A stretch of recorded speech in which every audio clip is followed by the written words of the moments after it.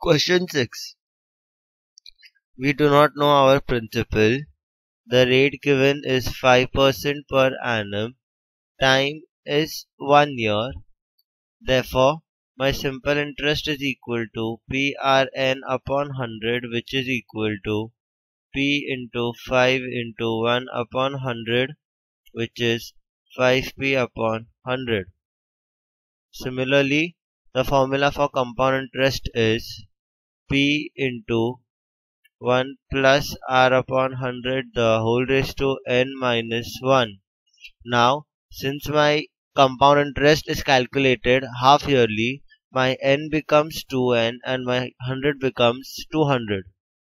Therefore, principal into 1 plus 5 upon 200 raised to 2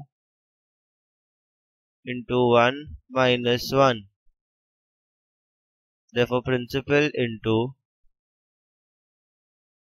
40 plus 1 upon 40 raised to 2 minus 1, which is equal to principal into 41 upon 40 square minus 1, which is equal to principal into 1681 minus 1600 upon 1600.